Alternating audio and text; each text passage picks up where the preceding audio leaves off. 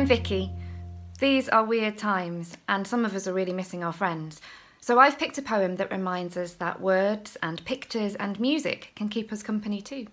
This is Keep a Poem in Your Pocket by Beatrice Schenk de Regniers. Keep a poem in your pocket and a picture in your head, and you'll never feel lonely at night when you're in bed. The little poem will sing to you, the little picture bring to you a dozen dreams to dance to you at night when you're in bed.